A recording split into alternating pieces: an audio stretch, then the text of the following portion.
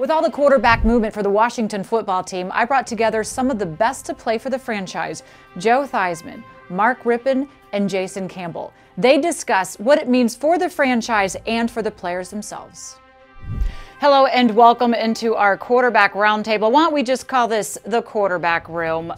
Minus myself, but I am in some good company. Joe Theismann, 12 seasons with Washington, went to the Super Bowl, was the NFL MVP as well. And Mark Rypien, 8 seasons with the Burgundy and Gold, 2 Super Bowl rings, and, well, he was Super Bowl MVP as well. And then Jason Campbell, drafted in the first round, 5 seasons with Washington, 10 in the NFL. I can't be around more better company if we're going to talk about the quarterback situation here for Washington.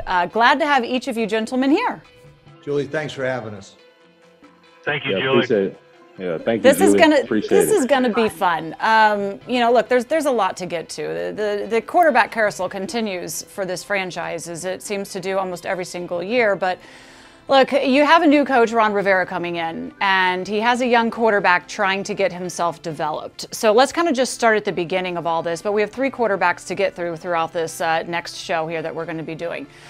Every single one of you had to wait in order to start. So none of you started right off the bat as rookies. So you understand what it's like to sit, to wait, to get in, and also what it means to be the best at your craft. But let's just talk about what it takes for a young quarterback. I mean, are we in a microwave society where we want these quarterbacks these days to come in and have an instant impact?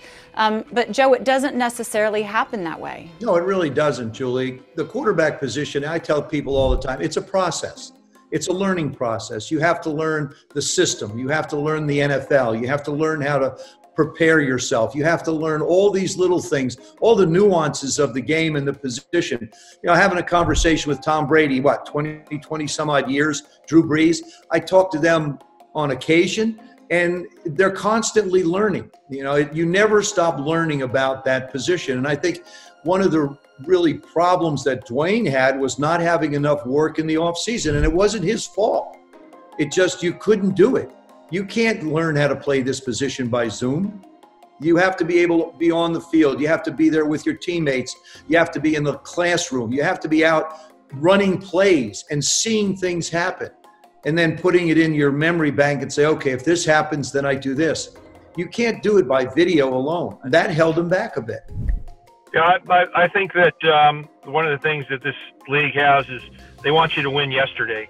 And it's unfortunate with what's happened from COVID, and Joe kind of set the table there by the consistency that being out there physically throwing the football, mentally looking at film and working with your guys each and every day, and having that consistency on a daily level is vital for the success. And even so, to be out there watching the other guys, and you know, I end up watching a couple of years with Jay and Doug, and I felt to myself, wow, I learned so much just being around them. I learned so much by watching how they became a pro, and I don't think that Dwayne's had that opportunity to learn really what it's like to be a pro. And I think there's no doubt in my mind he's got the potential to be one of the greats in the game. It's just unfortunate where he's at now, and you know, I wish him well, and I hope he continues to at least do the things that he can within his surroundings and be the guy that he wants to be. Jason, 11 starts is what he had, 4 with this coaching regime. He also had 2 head coaches last season, and then you go to Urban Meyer the 1 year he was in college. You had 7 different head coaches in your 10 years. How much is that for a young quarterback trying to just find his way and learn, as Mark was saying, learning how to be a pro, but at the same time learning yet another offense? How much does that really kind of go into how quickly he adjusts to the NFL?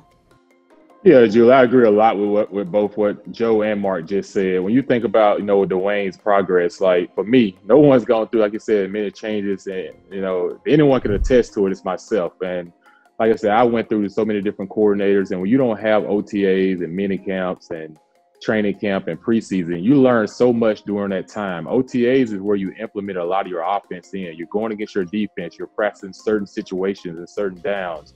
And then it gets to preseason where you're in live games, and that's where you're able to make your mistakes. And and see and find that rhythm. And for him, he's working with a first-year offensive coordinator. I know Scott Turner is Norv's son, but that was Norv that was calling those plays all those years. That was him designing them, and he was grooming Scott to be an offensive coordinator. So Scott didn't get the opportunity to have this whole offense this offseason for OTAs and mini camps and training camps. So he's trying to learn the players, and then they're trying to develop some type of chemistry together where you can kind of feel what the coordinator is going to call on the next down or next series, but they don't have that. Everything they're doing, they're trying to learn on the fly and get up. And for these first 4 games, I heard Coach Rivera say, he said, we're going to treat this like a preseason. Yes, you treat it like a preseason, but at the same time, I've seen Allen get in there and I've seen Alex get in there yesterday, and it showed me that the struggles are a lot more than just the quarterback position. And I've been saying this since day one. I look at the offensive line, they cannot build a wall in front of whatever quarterback's out there. Like, everything they do has to be a 3-step drop. The ball has to come out of half a second. They're not able to throw anything past 15, 20 yards down the field because they don't have time to do it. And so the game is won from being built from the inside out. Everyone wants these quarterbacks sometimes to be, like you said, microwave. You just pop and all of a sudden, boom, you arrive. It just doesn't happen that way. And, for Dwayne, he went through a lot last year, and then this year, supposed to be his building year. And to be moved so quickly, that can do a lot to his confidence. But I would say this to Dwayne. It's all about how you respond and accept this challenge. Like, let this light a fire under you. If it's in your preparation of something that you're doing at home, make sure you do above and beyond. So when that opportunity come back to itself, because it will come back around, whether it's in Washington or whether it's somewhere else, your career is not over, but you need to be prepared to be ready when it does. Joe, let me follow up with you on this one, because you were playing. Joe Gibbs comes in as the head coach, and you weren't necessarily his guy. And so Ron Rivera gets Dwayne Haskins. They're not married to each other. I mean, Ron has the opportunity to do whatever he wants with this position. What was it like for you, though, in order to tell Gibbs, hey, I am your guy. You need to play me? Well, again, Julie, I had the benefit of being out on the field and being able to show him my skill set. Dwayne's really didn't have that. I mean, it was right into the fire for him. I mean, we were 0-5. I mean, I went through that period when he came in, and you're right, Julie, I wasn't his. I drove to his house after we lost to the San Francisco 49ers. I sat down with him. I talk about it in the book. It's, how important is the job to you? What are you going to do to try and keep your job or get your job, or in Dwayne's case, get your job back? All right, so let's go back to you, Jason. The pressure of being a first-round draft pick and all that goes with it. We've heard head coach Ron Rivera say, I don't really care. And a lot of coaches over the times, they don't really care where you're drafted. They just want to see what you put on the field. But yeah, when you're drafted in the first round, there's a large investment into you developing as that guy, expected to be that guy. And it doesn't really matter that you're young at all. And then, yeah, with Scott Turner coming in here too, I mean, this team, the offense is really young too. I mean, how do you expect an offense to grow when you don't have, where's the veteran leadership on this offense across the board? Jason, and then I'll let Mark follow up. Yeah, Julie and Joe, to answer your question is, when you're the number 1 pick and you're coming in, there is a lot of pressure because you want to hold up to that number 1 pick. And then on top of that, when you first walk into the locker room, everyone's looking at you. And for me, it was a little bit different situation because Patrick Ramsey was just drafted in the first round. I think the last pick in the first round, like maybe 2-3 years before me. And then Mark Burnell was there. So I was fortunate enough to have a veteran in Mark that I could lean on for advice and to help me through the situation. But at the same time, I had to prepare my mind to compete against both of those guys that wanted to get on the field. And at the same time, you're trying to carry this torch.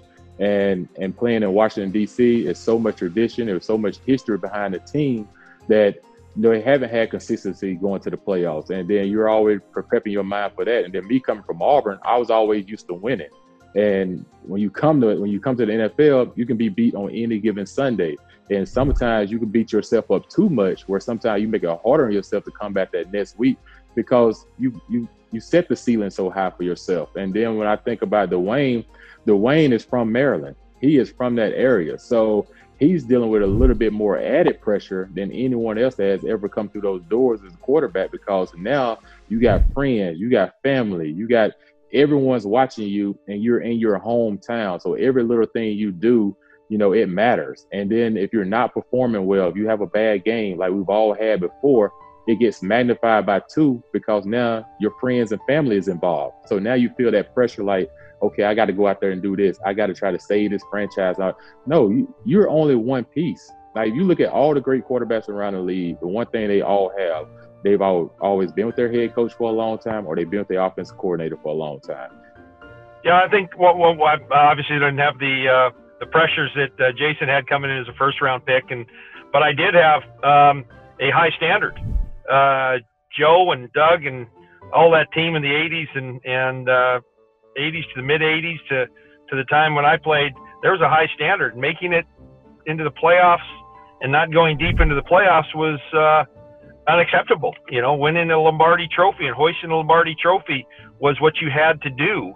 And so there was a pressure, even though I wasn't a high-round draft pick, there was a pressures of the standards that were already set in Washington, D.C. And fortunate for me, you know, we had, I think Jason and Joe both touched on it. We had consistency at the coaching level, consistency, the quarterback coach, and often, even though our quarterback coaches changed, our offensive coordinator was Joe Gibbs, and he was a catalyst for everything that we did. So the consistency was always there. We knew each and every week we were going to be prepared as a football team to go out and execute. And I think that's one of the imperative for a young quarterback like myself, to watch these guys. Jay Schrader wasn't but second or third year in the league, and he was successful. Doug came in there. He's out of the USFL. He became successful. I played 2 or 3 years, kind of, you know, off and on. And I just knew that, you know, the one thing that was important and imperative is the pressures and the high standards that were already there in place. But it was easier knowing I had a coaching staff, and obviously the one big factor is you're only as good as the guys up front, and when you got the hogs in front of you, you're going to be pretty successful no matter what, and a great core of athletes and a commitment to excellence at that period in the Washington football team era. Did I say that right? Yes, you did. In the NFL, things happen so fast, changes happen so fast. And, you know, for Allen, what helps him is being in that system last year under Scott, because I played in that system. Like Joe said, we've all played in that system.